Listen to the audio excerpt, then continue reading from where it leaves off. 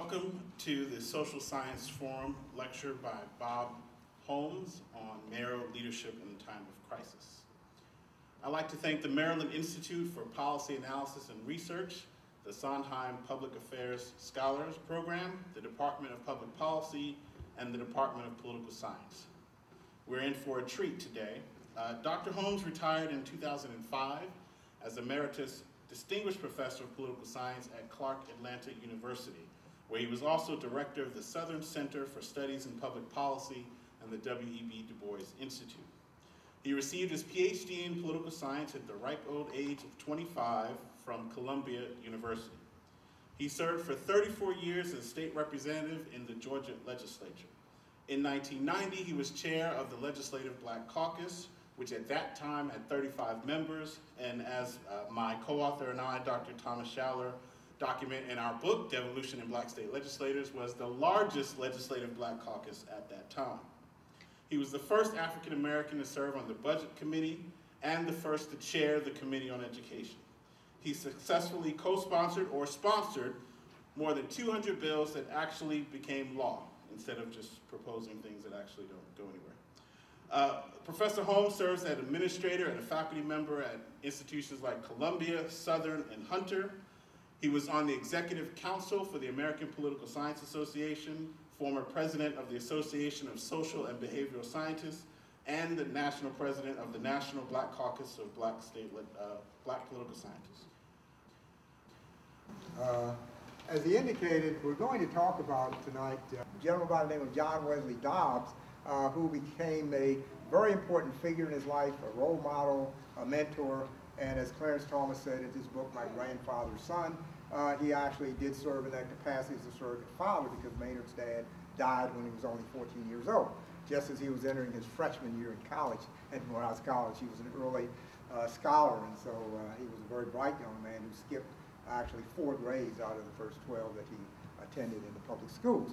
And then the other person was, in fact, his father, Reverend Maynard Jackson Sr., an individual who had done a lot of things before he became, a minister of one of the most renowned churches in the city of Atlanta, where the colleges of Spelman College and Morehouse College were actually founded. And he was also the head of the Alumni Association and Development, but he was also a businessman.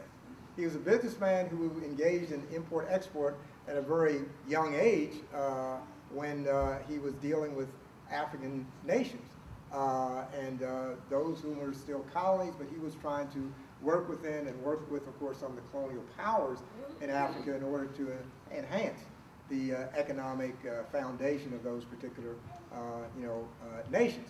But I say this to say that all of us are indelibly imprinted with the values of our friends, our relatives, and particularly our parents. And this was particularly true in the case of Maynard Jackson. He was known as a trailblazer, of course, someone who paved the road for others, but his father and grandfather were equally renowned in that capacity. His father, Maynard Jackson Sr., for example, was the first African-American to run for the school board. After the Smith versus Allwright decision in 1944 in Texas, which outlawed the white primary, he then, in fact, ran for the school board. There were mobs who came to his house, and his then church members came with their shotguns and their rifles to, in fact, protect him. He founded the Dallas Negro Business League. He helped to, after that particular case, he began to register and set up the Dallas Voter Registration League and a number of those things. And as I said previously, he engaged in business practices. His grandfather, Mr. John Wesley Dobbs, was known as the mayor of Auburn Avenue. He was an individual who was concerned about and involved in higher education. He went to Morehouse College, where his grandson Maynard also went.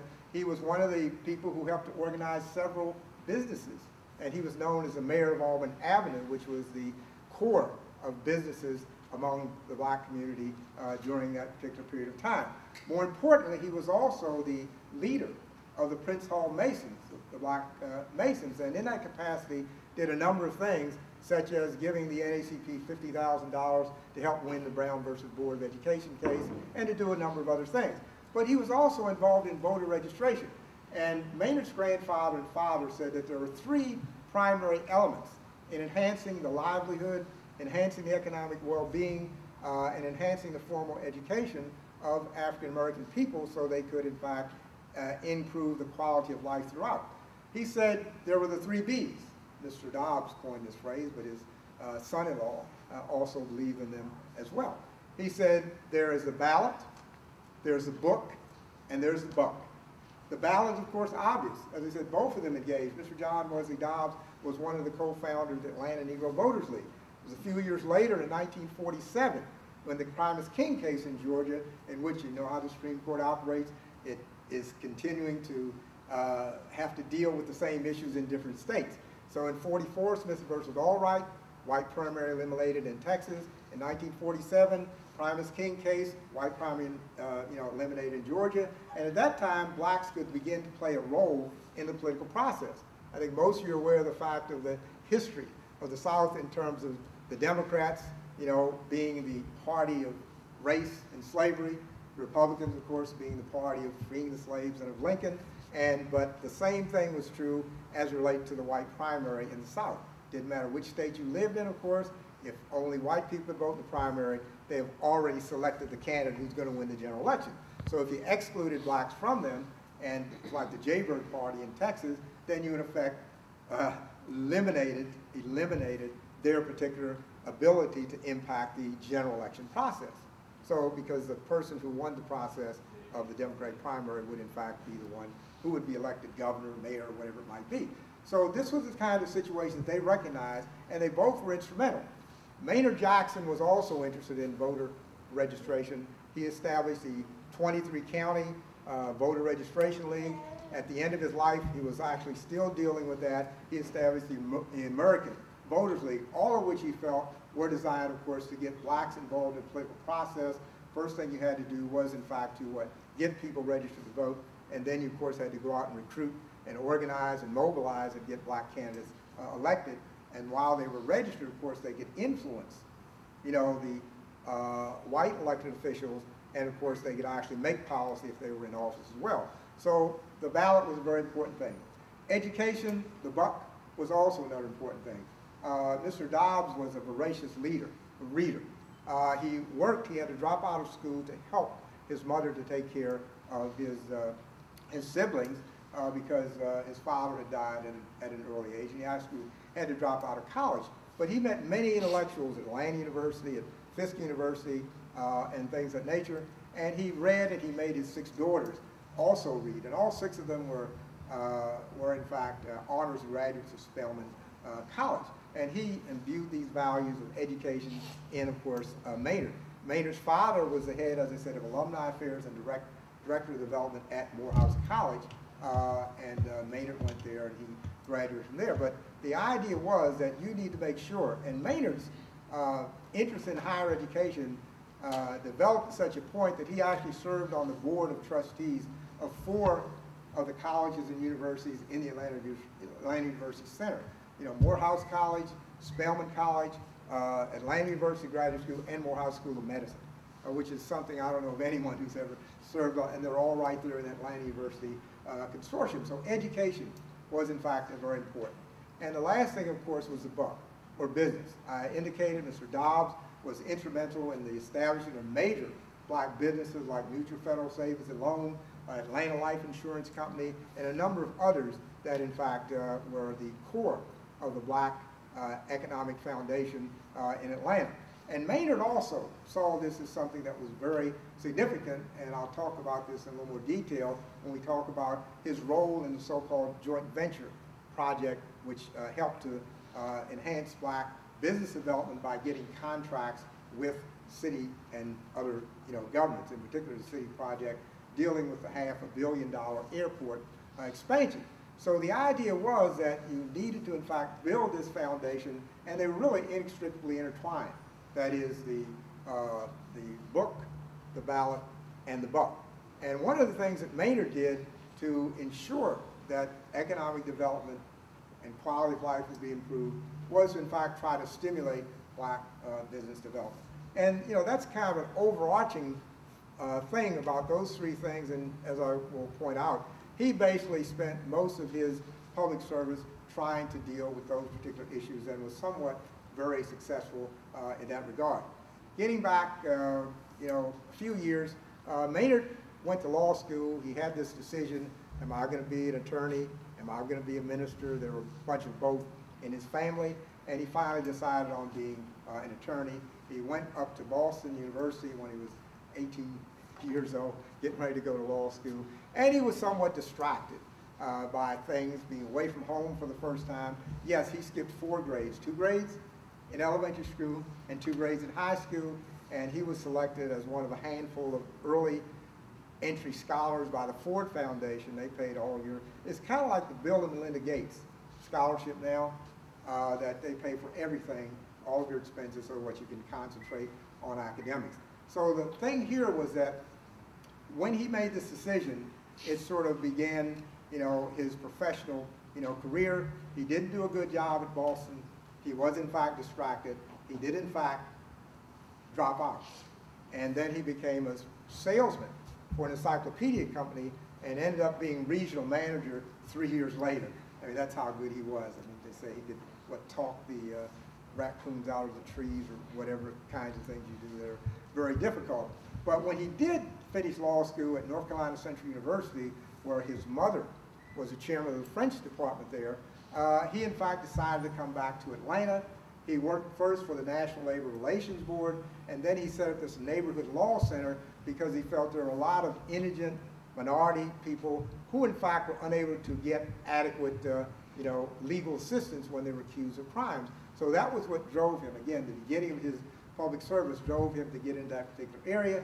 And then a couple of things happened in his life which really shifted him over to his political career, which he then became involved in for about 35 years, off and on at different levels, both elected politics as well as, of course, politics in terms of the Democratic National Committee, National League of Cities, and things of that nature.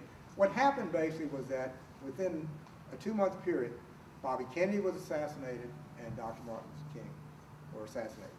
And there was a guy named Herman Talmadge, and as you probably know, the Talmadge family literally ran politics. They were governors, they were senators, they were congressmen. It was kind of like the good old boy network of the Talmadge family. And Talmadge, of course, hadn't had any opposition for 2 6-year terms, and Maynard, at the ripe old age of 30, decided he would run against, he just qualified. Congressmen are 25 and the senators are 30. He decided to run against Talmadge. They said, "You must be out of your mind. No one can beat a Talmadge in any election in Georgia." Well, they were right in that part, but he made a very good showing. He had a kind of a message, which was that we needed to have a coalition of poor people, of white people, of mixed, race people, of gays, a whole, and people who were concerned about changing Georgia politics in particular, and the nature of the Georgia, social arena in general. And so he set out and spent about 6 months campaigning throughout the state, and he did lose the election, as predicted, but something happened. He won while he lost. He got more votes in the city of Atlanta than did Talmadge. And you can imagine what that meant to the people who were supporting him, that meant he had a career in Atlanta politics. And so the next year, 1969, this was 1968, he in fact decided to run for vice mayor, and because of his boldness, some say called a lot of other things, he running against Talmadge and making that showing, he was kind of by acclamation, the candidate who in fact would run for vice mayor that the African American community and progressive whites would in fact support. So he did run, and he did in fact win at his first try for office. When he came into office as vice mayor, in 1970, elected in 1969, one of the first things he realized was the great disparities which existed. When you think of civil rights, the employment, the job situation in city government, he found what he thought was really an atrocious situation. Into the police department, for example, you only had a handful of people who were above, the rank of patrolman, okay? In terms of city agencies, there were no African Americans and no women who headed not only any of the agencies in city government, but were barely a handful of them, only barely a handful of them, in the middle level management, none in, of course, the top management. You had a situation that he discovered there were also great disparities in terms of black businesses doing business with, with the city government and being able to, make money since they paid taxes. His idea was, well, they should also be eligible for, doing projects in construction and services and things of that particular nature. And he just sort of got the tip of the iceberg, and he wanted to sort of build coalitions, and the guy that he was working with was a gentleman by the name of Sam Massell, who was elected in 1969 as mayor at the same time. Well, as Maynard's popularity grew, Sam Massell, of course, viewed him as a potential rival. And initially, because Sam Massell was elected with 92% of the African-American vote, he in fact felt that he needed to, give something back to his supporters, and he did in fact set up, there were 5 African-Americans on the city council. And he decided that he would appoint, a couple of them chairmen of committees. He would also appoint 3-person committees, so that way the mayor was an ex officio voting member, and so was the vice mayor, so that Maynard could actually play a role in influencing policy, because if he could get one ally among the 3-member committees, then he could either pass legislation, or if he sided with the black member, they could block bad legislation. But as I said, as Massell became more concerned about his rival and potential opponent in the '73 election, he did some things. I just mentioned one, but there are several others, and we can read about them in the book. The first most important thing was the fact that he became so concerned that he asked the legislature to annex an unincorporated area of the county known as Sandy Springs, to annex it to the city of Atlanta. Sandy Springs, some of us older members in here remember the commercial about Ivory Snow, 99 and 44, 100%. Well, that was the demographic makeup of Sandy Springs. So by bringing Sandy Springs, which was 99 and 44, 100% white, into the city, he could assure himself being reelected. The only thing was that the legislature, the local legislative delegation in Atlanta and Fulton County objected, and one of the allies was a gentleman, well, I won't go into it, it was Lester Maddox, but for completely different reasons. You heard of Lester Maddox. So when Massell did that, that was like throwing down the gauntlet, and Maynard decided to, in fact, run against him. And it was Sam Massell. was white, correct? Yes, well, he was Jewish. Okay. He was, Sam Massell. And his daddy owned a lot of real estate. Well, all of the mayors, as you probably know, were businessmen, in Atlanta. Ivan Allen owned Ivan Allen company. Massell was in, real estate development. Mayor Hartsfield, the airport was named after. The city government was, in fact, an extension of the Chamber of Commerce. I mean, they were one and the same. Those leaders and advisors and people who were in the kitchen cabinet and everything were businessmen, which isn't really unusual. You always surround yourself with people who are somewhat like you. So that's not unusual to happen. So what happened was that this set up, the necessary situation so that there was a battle between those two, and to shorten things, Maynard actually won that battle. And then he realized that he was in a position, it's almost like what is, be careful what you wish for. When you get there, you may not actually want it. And this brings us to the sort of crisis part of it, and the fact that I think he could be said to be an outstanding role model in terms of dealing with many of these kinds of issues that we still are confronted with, but he made great inroads into solving many of these problems in the city of Atlanta. He came into office under a new charter. The previous charter was, in fact, a weak mayor form of government. The chairman of the various council committees, like if you were chairman of public safety, you basically ran the police department. If you were chairman of public works, you had responsibility for wastewater, sewer, and everything. If you were chairman of the environment, you basically, selected the commissioner, and that's the way it was. In other words, the cabinet, like most of us think of most governments at all levels, the gubernatorial, you select your cabinet. Georgia's unlike that. Georgia elects everyone. It elects judges, it elects superintendents of education, it elects commissioners of agriculture, and everybody in Georgia. So the governor in Georgia really doesn't have a cabinet. Well, that's the way the city of Atlanta government was. They were elected directly by the people. Municipal court judges, superior court judges, Supreme Court judges, appeals court, everyone is elected in Georgia. That's still the case for the most part. So the bottom line here was that if he had been elected under the old system, he would have had very little power. So under the new system, it meant what he had to, in fact, put together his team. But he did, in fact, decide to keep some of them, but he first had to change city government structure. one of the mandates under the 1973 city charter was to reorganize city government. They had 27 different agencies and a bloated bureaucracy, and it was inefficient and, in fact, ineffective. So the first thing you had to do was to recruit some of the best and brightest folk, black and white, to come in to take over those agencies, to kick out the good old boy network, and to, in fact, do those things that needed to be done in order to make government even more responsive to the citizenry, but more important, to integrate that and to have a diverse, city government in terms of managers and in terms of judges and everything else, to try to get them in place so that he could deal with some of those problems. Well, what were some of the problems that he, in fact, recognized that he had to deal with? Well, the first problem that he saw was an issue related to the buck. The buck was that African Americans were not getting any business. Well, I shouldn't say not any business. They had 0.0012% of city business under contract. 0.0012% of all of the contracts.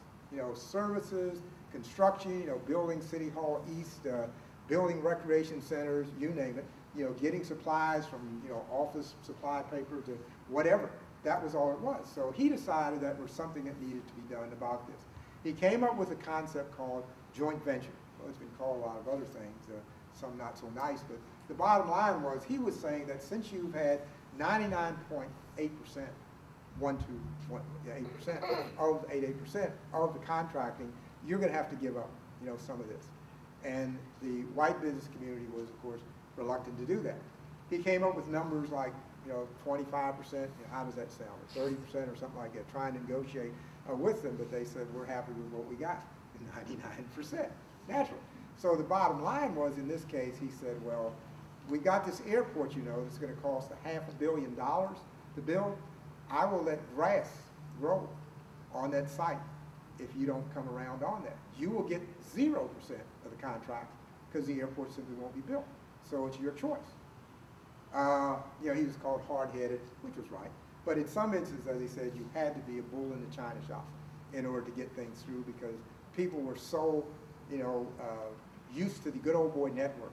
Because what they used to do was the purchasing department didn't even have competitive bidding. I mean, doesn't that sound strange? Competitive bidding. So what they did, they would call up tailor contractors and say, hey, we got a project coming up and you just need to submit a bid. We're going to give this bid to you next time to build this new facility in this park, in Buckhead. And then the next time they'd call Walker Construction and say, well, we're going to build City Hall East and it's probably going to cost maybe 30, 35 million. Why don't you, in fact, give us your bid? We're going to give it to you. With regard to the banks, he said to Trust Company, which is the local-based bank, and Citizens and Southern Bank, First Atlanta Bank, he would call one up. When you pay your property taxes, right? You get tens of millions of dollars in a short period of time, and you don't spend that money. You spend it throughout the year, right? Your budget goes, but you get maybe $40, $50 million in property taxes. So one year they give it to First Atlanta, the next year they give it to Citizens and Southern, the next year they give it to Trust Company. And Maynard said, whoa, what about Mutual Federal Savings and Loan? What about Citizens Trust? These were black banks. He said they're not in the rotation. In other words, they don't get it, just like the same thing with the construction. You didn't have Herman Russell Construction, you didn't have Mitchell Construction, gentlemen who had been in business for decades. Their daddies were in business before them, but they didn't get 1 penny out of it. I think that 0.0012% were billed buying some copy paper, some cash registers and things like that. I think they got it from Brown Office Supply because, obviously if they got in any building, built by a contractor, it was just zero. So he said, no, we're going to have to change this kind of situation. He told the bankers, he said, look, we will put our money not only in black banks in Atlanta, but we will put money in Charlotte banks, in Birmingham banks, if you guys don't come along. And he said, I'm really serious.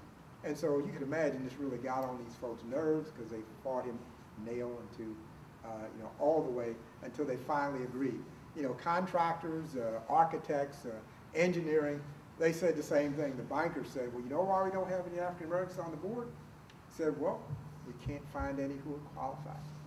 And of course, Maynard, well, he couldn't jump because he weighed about 300 pounds, but the bottom line was, he said, "You've heard of a guy named Dr. Ed Irons? He used to be the commissioner of banking of the District of Columbia in D.C. He's the dean of the School of Business now. He has a chair in money in banking, you know, from the Citizens and Southern Bank. You don't think he's qualified to be on the bank board? He probably knows more about banking than you do, Mr. President of the bank." And he probably did, because Ed had been not only a banker, but also, as I said, ran a banking system, basically. So this kind of thing was what he ran into. But he saw this as a vehicle, a mechanism to, in fact, allow black businesses to, in fact, play a role and to use city contracting as a mechanism to, in fact, enhance black economic development. And blacks ended up not only being involved in about 30% of the contracting that was done on the airport, but the airport was built on time and, of course, at cost. In other words, there was no cost overruns. That's what the things they were saying, the architects and engineering, they didn't know what they were doing. You don't have any blacks who are qualified to do it. But he pushed it through. And he also then was a model, because then the mayors in Chicago, like Mayor Washington in Chicago, Mayor Bradley in Los Angeles, they looked to Maynard basically to say, well, we need to emulate, you know, what you're doing.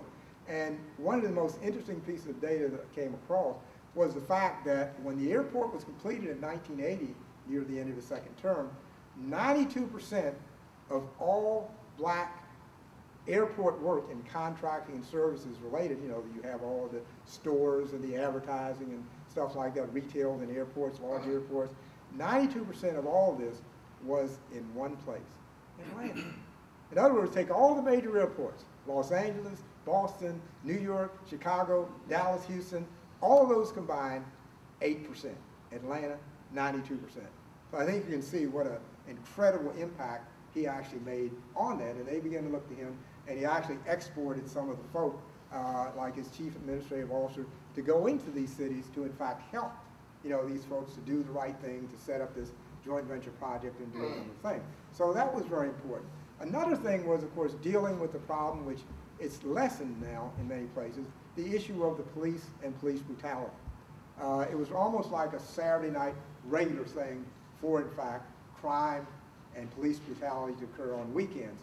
And there was a guy named John Inman, who was a police chief, who was, in fact, I guess, kind of a miniature Bull Connor. You've heard about him from Birmingham, you know, with the civil rights movement and everything. Well, Inman wasn't too far behind. They had never convicted a policeman of a murder, second degree, first degree, or anywhere. And there were, like, every year, there were maybe 40 or 50 black people who were killed by police. And so Maynard's thing now was not only to reduce crime, but to get rid of John Inman. And what Sam Massell did, since he was still licking his wounds over his defeat in the 1973 election, he decided that he would give Inman, after he'd been defeated, but before Maynard was sworn in January, a 5-year contract. John Inman was Sam Massell Brothers Howard's poker buddy. That's how I got the position. Again, there was no civil service. There was no merit system. If John Inman liked you, you may be a major tomorrow. If he disliked you, you may be a beat patrolman the next day. Okay? Just like purchasing. No vendors, no competitive vendors, nothing you had to do. They went up and down depending on how he felt about them from one day to the other. So Maynard decided to deal with that. He said, well, the best way we can do this is, of course, through our reorganization of government. I'm going to create a Department of Public Safety under which police department and fire department will report to this Commissioner of Public Safety. And he pointed one of his boyhood friends. They said that was cronyism. The only problem was that Reggie had not only been one of his chiefest political advisors to A. Reggie Leeds, he was a lawyer.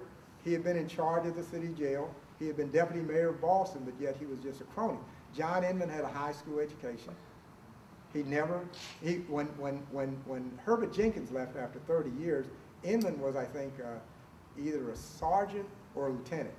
Well, he got, Howard, his poker buddy, got the mayor, Massell, to make him police chief. It's just unbelievable. Just no sense of having the skills or anything. He just did it. Well, you've heard of that. Chicago's a good example where you appoint your buddies because they're going to give you kickbacks or something like that. But the bottom line was, and it took him a time, Inman, of course, took him to court, said you can't do this, you can't basically take away my position. He said, we're not. We're putting someone over you. And they gave him a broom closet as his office. And after 5 years of coming into the broom closet every day, he decided to take retirement. But Reggie Eves managed to reduce, the crime and to basically eliminate police brutality. Another thing that was a problem that we all, have been concerned about is, of course, the issue of drugs. And this was something that came up near the end of his second term, and as you know, became even more pronounced later in the drug wars, the young gangs and things of that nature that were fueling basically the crime, fueling the shootings and things of that nature, to the point that Atlanta became known as the murder capital of the world. I mean, murder capital of the USA, I don't know about the world. The bottom line here was that you had more people per capita killed in Atlanta during the years of like 77, 78, 79 than others. Detroit took that #1 position a few years later, as many of you probably know. But he did, in fact, set up a number of new innovative and creative things. The beat patrolmen having precincts, out throughout the city, and he himself and his police chief literally would walk around, the city and make sure things were happening. He put extra patrol in the public housing units where most of the crime occurred. That's where a lot of the young gangsters, hung out, and that's where they sold drugs and things of that particular nature. So dealing with that particular problem. Another thing was the lack of citizen involvement in government.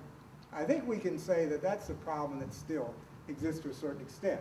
And he set up a couple of things that were unique as well, like Mayor's Day. In other words, once a month, he had a day where citizens could just literally come into City Hall and talk to him. And it became so large that, of course, he had his cabinet members to come down, and they would come in, and of course they could speak to them directly about issues and problems in their particular communities. And he was always out in the community.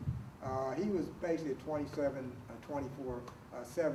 mayor out in the streets, looking at potholes, seeing what needed to be done, and in fact, doing the quick fixes that were in fact, necessary. I'm going to sort of fast forward here to his third term. He first 2 terms, 73 to, of course, 81. Andy Young, he handpicked. Oh, that was one of the things about him. He's a very good, we didn't call him a boss, but he handpicked each one of his successors. Okay? When he served 2 terms, he then handpicked Andy Young to replace him. And Andy served 2 terms, and then he came back into the 3rd term. But when he came back in 1989, they were probably the 4 most difficult years of his life, because many of the problems that he was able to address then, the resources, the funds, were in fact no longer there. In the 70s, you had things like revenue sharing. Here you had money coming directly from the federal government down to the state. They could do things, and they didn't have to, follow all these guidelines and stuff of that nature. That, in fact, was gone. The problem of affordable housing and homelessness was much more pronounced by 1990, as you know. Many of the Vietnam veterans, had come back, and they were also, of course, having problems. And then you had, of course, the Iraqi, war beginning, as well.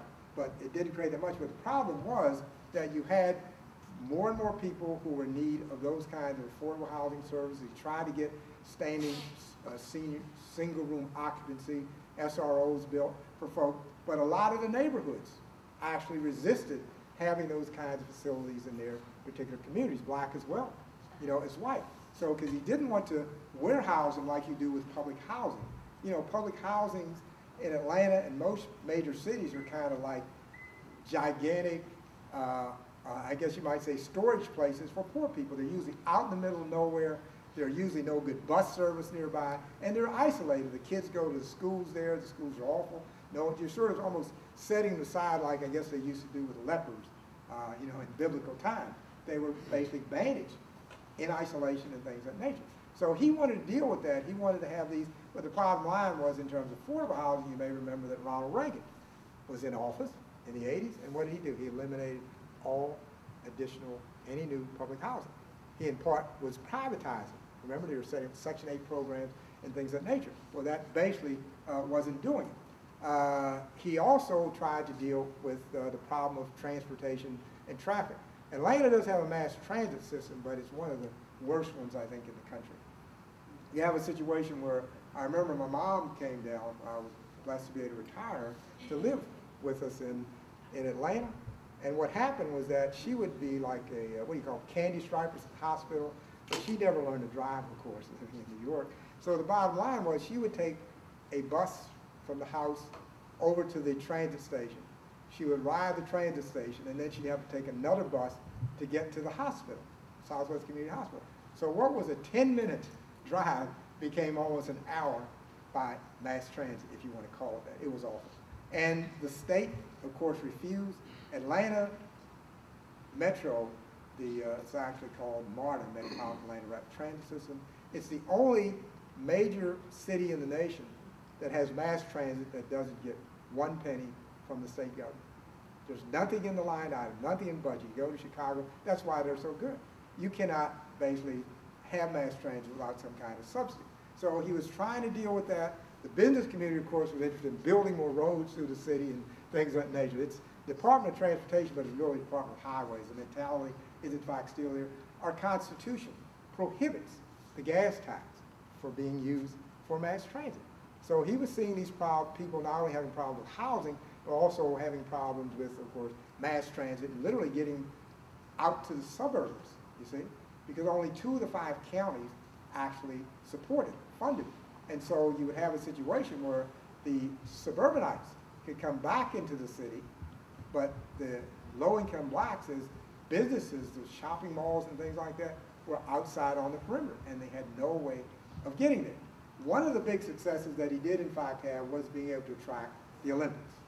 And the Olympics, as you probably know, were in Barcelona in 1992, and a young man named Billy Payne, who was an All-American football player, he's also a lawyer, was one of the big 5 law firms down there, and Andy Young, who you may recall after he was congressman, he was a ambassador, and he knew and was good friends with just about all the Third World nations. So to make a long story short, they actually went out and they won the Olympics. One of Maynard's major goals was, of course, to not only enhance Atlanta's position as the economic motor of the South, engine of the South, but also to turn it into a national city and to transform it into an international city. And to a certain extent, that is exactly what happened with regard to the Olympics in terms of bringing people in. And we've had dozens of international businesses located in the Atlanta metropolitan area, and of course throughout the state of Georgia. But to a certain extent, that inability to deal with problems, he went in saying, Action Jackson is back, and I'm in fact going to deal with some of these problems that are not being dealt with. But he was really not very successful during his 3rd term. Going back to the buck, he in fact became a very good investment banker in the interim period of his, between his 2 administrations.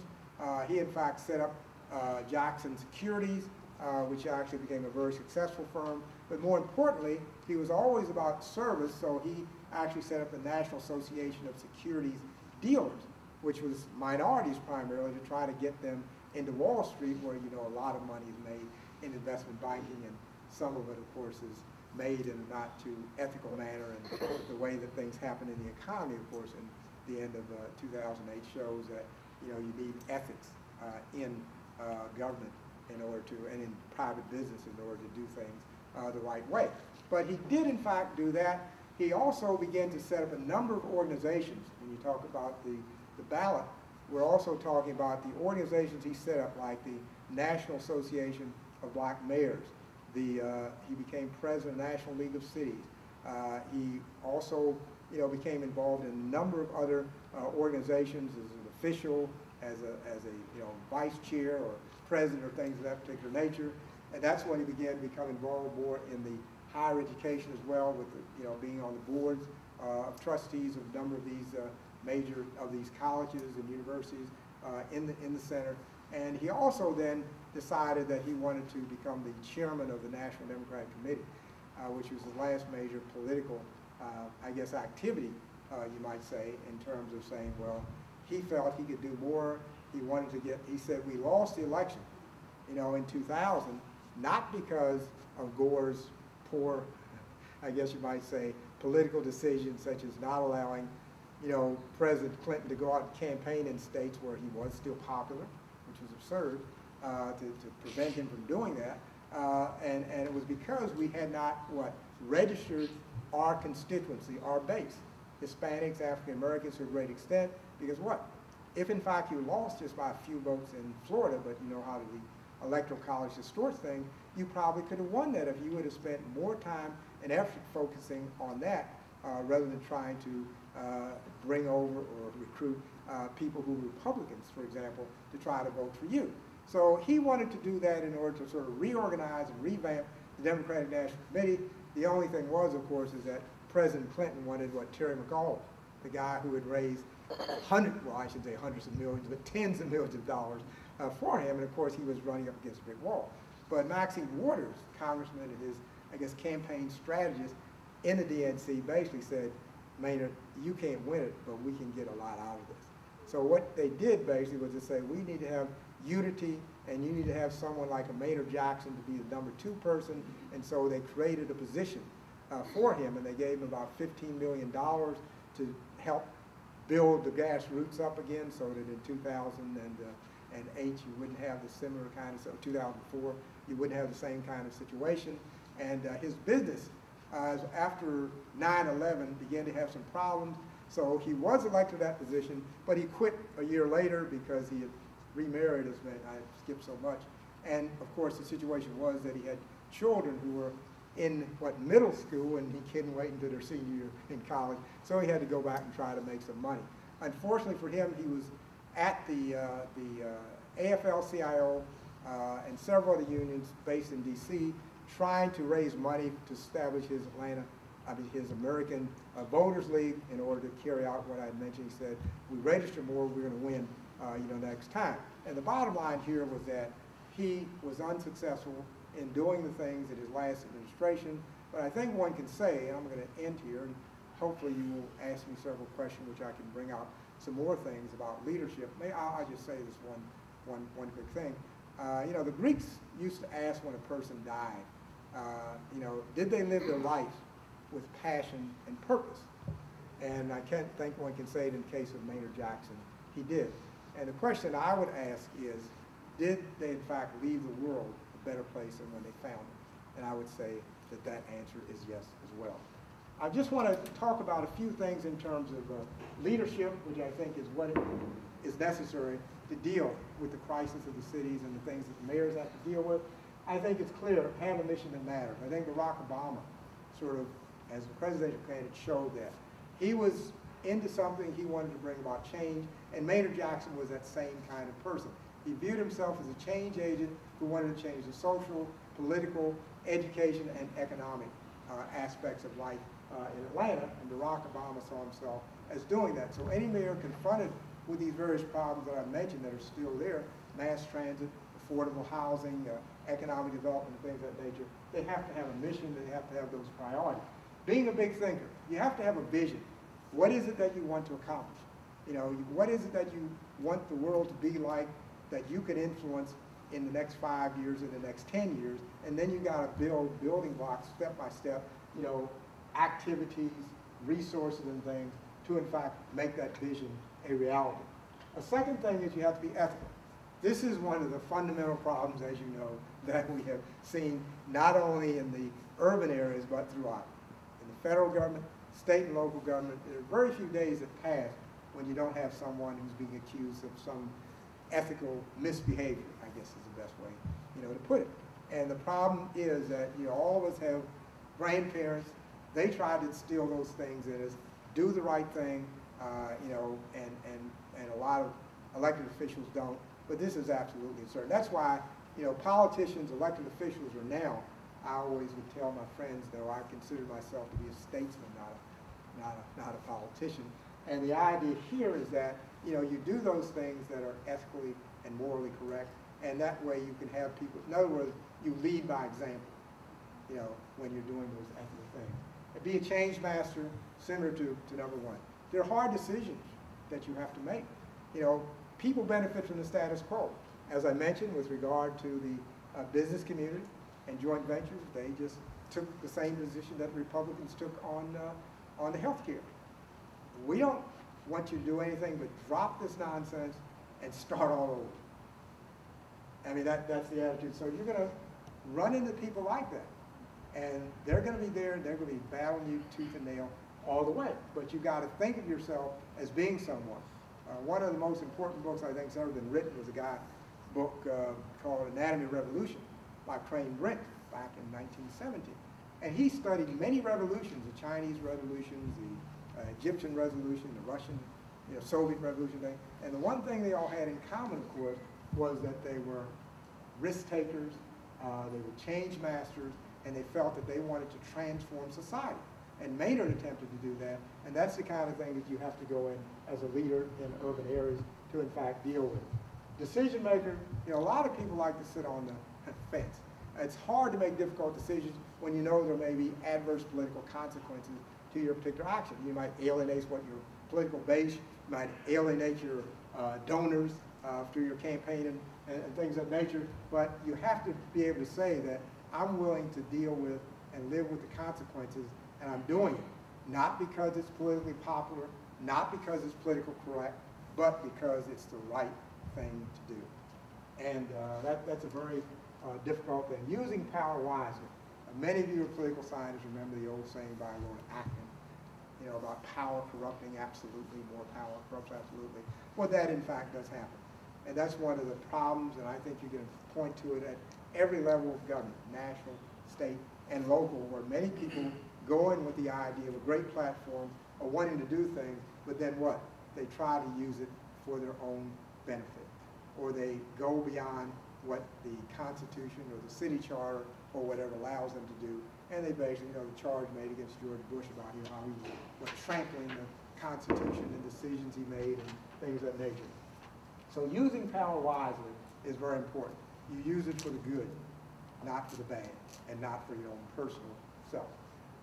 The communicator, no leader can lead without being a great communicator, of course.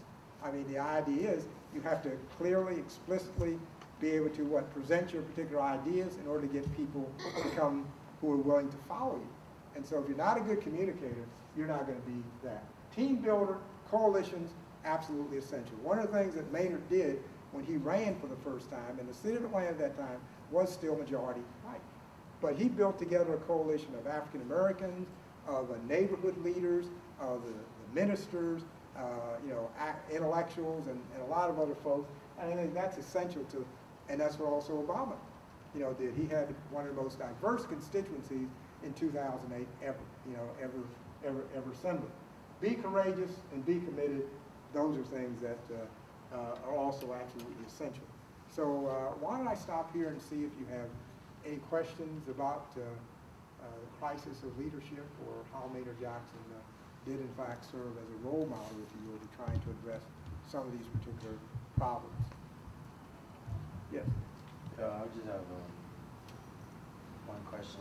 I mean, with Alabama and Georgia and many of these southern states being extremely racially motivated as far as business, economically, socially as well, it seemed that the mayor was more focused on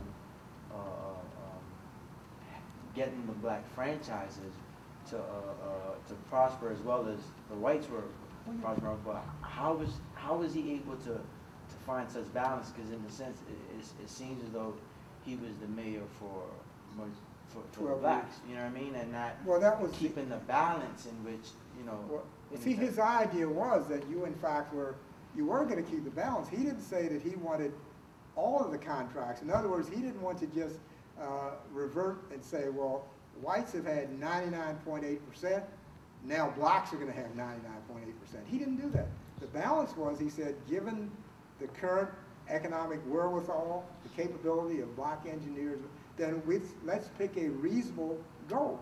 So remember, his goal was 70-30, because he recognized you had many large white businesses that have great capacities to build things, and that's why he wanted joint ventures in part, because when small black businesses joint venture with white large businesses that have been around for decades, then they could not only enhance their skills, but his idea was not that they would always be looking for government contracts, but they would also be able to get private contracts. In other words, if The banks that I mentioned, they got the money. If they could show that they could build buildings or whatever, then when they're building a new Citizens and Southern branch or a new trust company branch, why wouldn't they use them? They say, hey, we got a track record. We built this thing, it's good quality, it's on time, no cost over. So when you are thinking about it, why don't you also think about black contractors that now have a track record? So he wasn't, the balance was, yeah, 70-30 seems reasonable, as I said, given the capabilities, given the size of black businesses and things. So that was his balance, that was his goal. Not to completely reverse it and say, well, you guys have had this for decades, now we're going to take all of it except 0.0012. That was the balance, yes. I mean, I think we need to remember when this happened. It didn't happen last week or last month. It happened 10 years after the Voting Rights Act was adopted. It happened 11 years, or I think 11, after the Civil Rights Act was adopted. It happened just a few years after people were beaten brutally by state and local police, people being white people as well as black people, but the predominant number being black. So what he was able to accomplish in Atlanta in the early mid-70s was really remarkable. And he did it, it seems to me, correct me if you think my interpretation is wrong, by saying, I'm the mayor, I've got the power, I'm going to use it. The case of the Hartsfield Airport is particularly instructive. That, you know, as you pointed out, he sat down with the white leadership and said, it ain't going to get built unless you play ball, which is the kind of politics that many effective political leaders employ. Obama employed that kind of politics to get the health care bill. Well, that was But I think we have to remember that he did this at a time when what he was doing was truly remarkable, and it was done in the Deep South. Yeah. So it was about 90% of what he was doing was about race. Well, no, I agree with you in the sense at the time, and that's why I said he was a role model. You know, role models are people who, in times of adversity, rise to the top. Their leadership shows, and they're willing to take risks. They're willing to do things. Like you said, he was called a lot of things except a child of God for what he was attempting to do. And the bottom line was that's what made, as I said, his activities and his successes a very important thing. I can't think of any other city in the South, with possible exception of New Orleans, where a black leader was able to come forward as he did. Well, remember, what I was saying about these things were that many leaders, in fact, need to have these qualities, which means that, as I said, when you make controversial decisions, some people think of it, well, how will this help me or hurt me with my donors, with other folk, and will I lose votes, part of my coalition? But as I said, you have to think in terms of decisions, not whether they're politically popular, not whether they're politically correct, but whether they're right, and then be willing, like Dr. King said, to suffer the consequences. And that's what I think made him unique. A lot of guys were in the position, but they weren't willing to push, cajole, fight, and just draw the line. That takes us down the road of the great man theory, which most observers of politics don't accept. Well, it's not a matter of the great man. You look at it in terms of reality. You have to ask yourself, if you're a person who wins by a fairly small margin, and it's sort of like, you know, a candidate who's then worried, when I run for re-election, will this decision cause me to lose 5% of my constituency, which means I might lose the re-election? And that's the basis of their decision. Maynard's decision was what his grandfather instilled in him, what his daddy instilled in him. It doesn't matter the consequences. I'm going to do what I think is right. Yes. I'd like to talk a little bit more about the Maynard model being exported. It seems to me, from reading the book, that individuals like Harold Washington in Chicago, David Dinkins in New York, tried to adopt the strong-armed leadership model of Maynard Jackson and came up against the structure of the city council. And it seems from reading your book that those other individuals didn't learn from Maynard that you really can't do that when you have a very strong city council system. So for most of Harold Washington's term, you had the city wars. So I want to know simply, have black mayors learned the wrong lesson from Maynard Jackson and tried to approach their mayorships as fiefdoms, or are they more coalitional in their outlook? Well, obviously, it's a little bit of both. And the thing about it is that, of course, the individual, every city is unique. The reason that it took Maynard basically all of his first term to put things in place was because, one, the agency heads were holdovers. The guy who had been Commissioner of Finance, Charlie Davis, he had been there 20 plus years. The guy who had been Commissioner of Planning had been there 20 years. The guy who had been Commissioner of Law, he had been there 20 years. So he had to literally get these guys out before he could actually achieve his plan.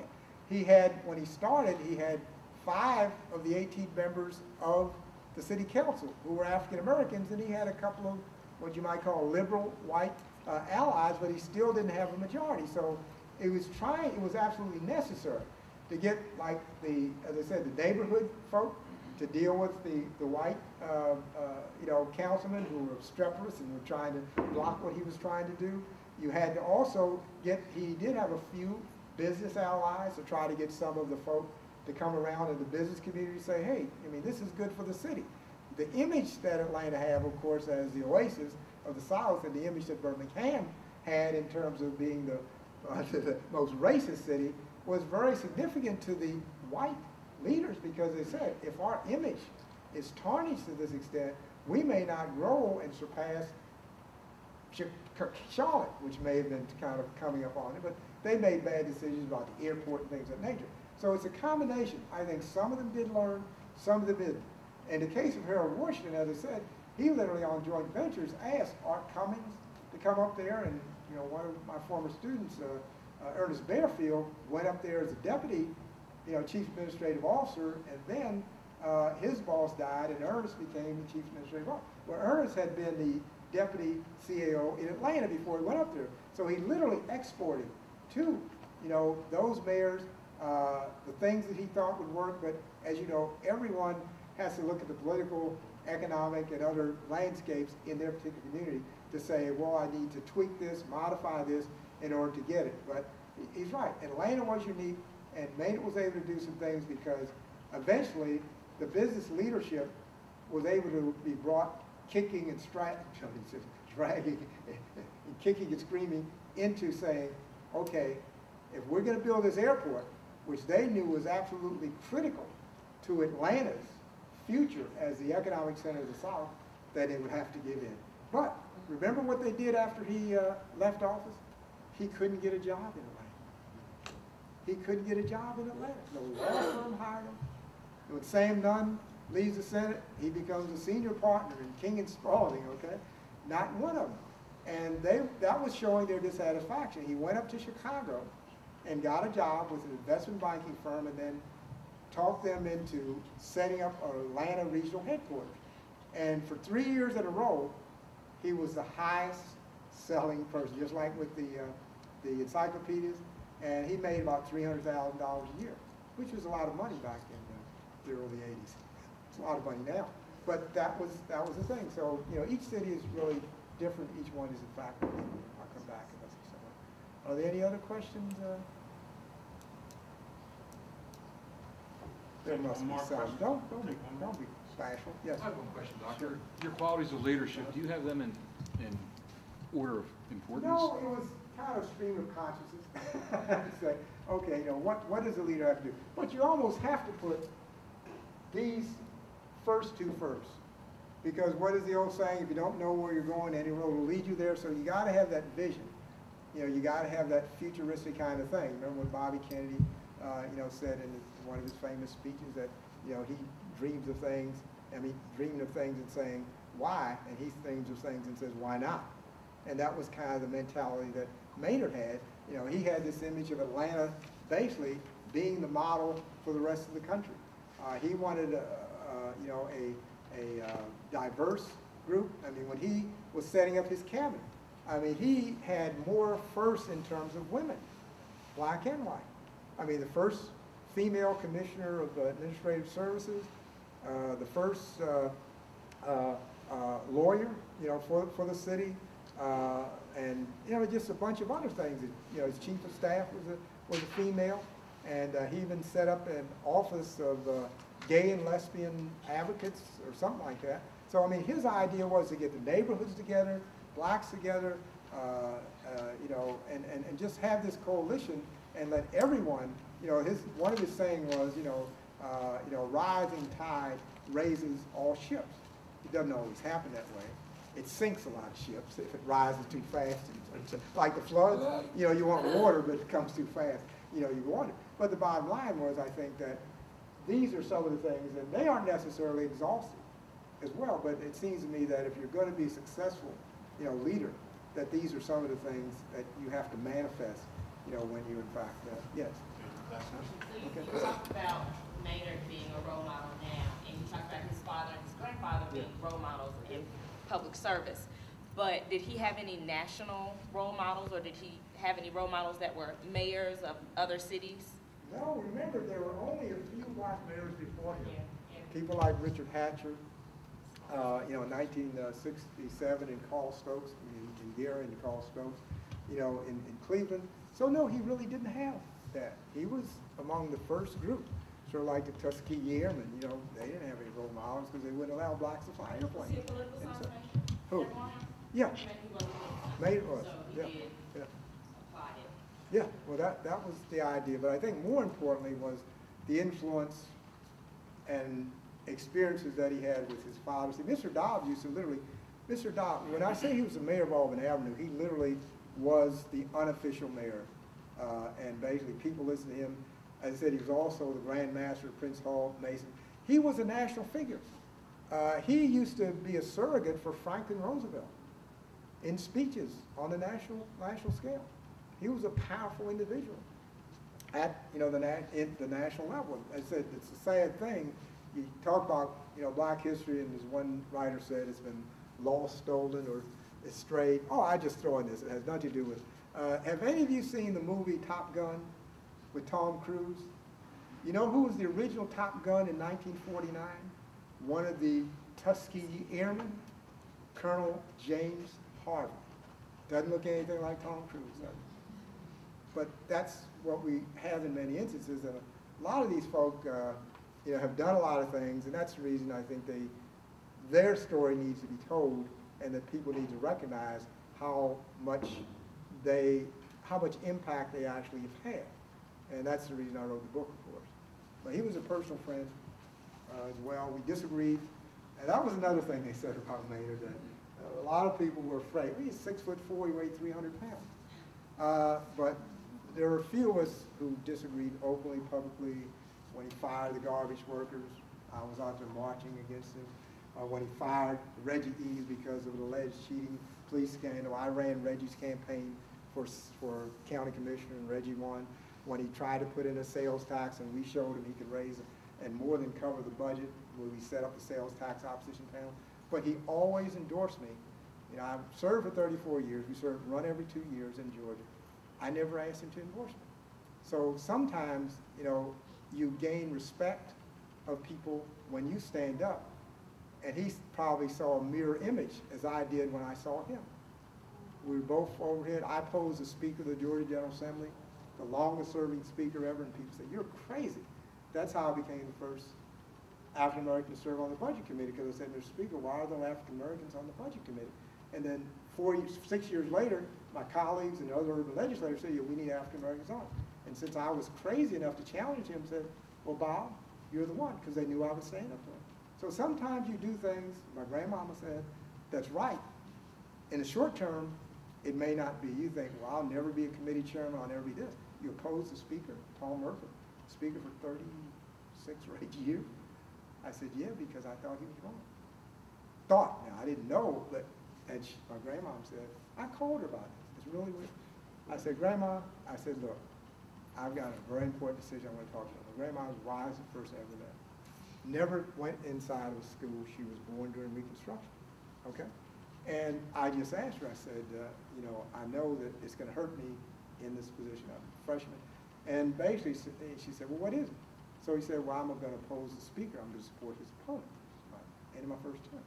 And she said, well, do you think what he did was wrong? I said, yeah. I said, do you think what you're doing is right? And then she wondered, well, why did you call me? You know what you did. And that's how I try to follow. That's the admonition I followed in my career, to do what's right. Thank you. Thank you very much. Thank you very much.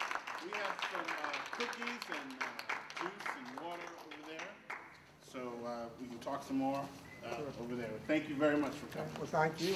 I enjoyed it. Great lecture, sir. Okay, thank you.